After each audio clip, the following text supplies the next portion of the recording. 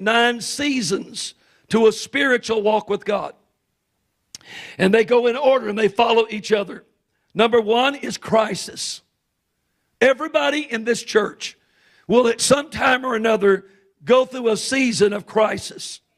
You ever notice it's not just one thing? You're in a season of crisis. It is followed by a season of opportunity.